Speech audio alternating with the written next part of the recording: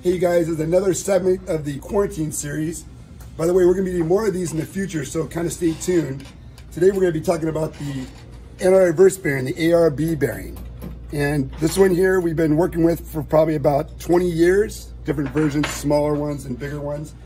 But this one here is our third generation, and we really feel like we got this one right. After all the years of learning with the failures and the successes, this one's a stainless, fully stainless roller clutch or Anit-Reverse bearing, and it's very strong. It doesn't corrode, and it really, really works well. We've had a lot of good success with this. We're very happy with it. This roller clutch or ARB bearing is actually pressed into the side plate, and this bore that's right here where the ARB bearing is pressed into is very close tolerance. So it's really a press fit. And we use, I'll just show you real quick. We actually use this press here. The bearing goes up here like this, and then we actually pull the lever and press it down in there with quite a bit of pressure. So it's actually forced into the side plate. So once we get the bearing pressed in there, we actually did something else besides design this bearing.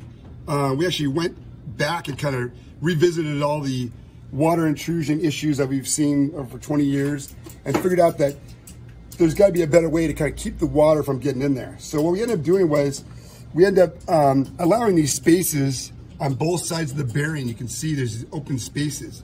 And what we do is we take these little rubber washers and we pack it way down on the bottom of this bore on one side and also on this side. Now these little rubber washers here are actually a little bit bigger than the outside of this hole and a little smaller than the shaft diameter here. So when we push this in there, it actually makes a real seal around the side plate and the gear shaft, which is a big deal. That's what stops the water from getting in. Then we went one step further. We built these little seals, these Delrin seals that go on the outside on both sides. So you can imagine too, you know, this is the outside of the reel. Look how big this one is. So in order for the water to get in here now, it's got to not only go through another washer that's out here and the arm that's here, it's got to go in between here, and then it's eventually gonna hit that rubber seal there, and then it'll hit your bearing, which that's pretty difficult to do. It really, really does stop the water from getting in there. Then we pack this with a little bit of Cal's grease all around this thing to help with the sealing.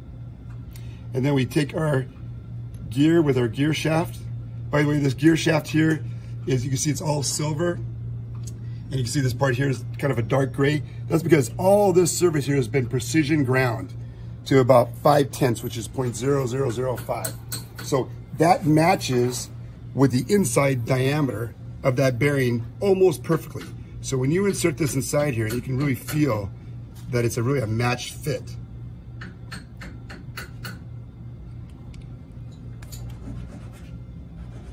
Make sure this thing stays in here like this.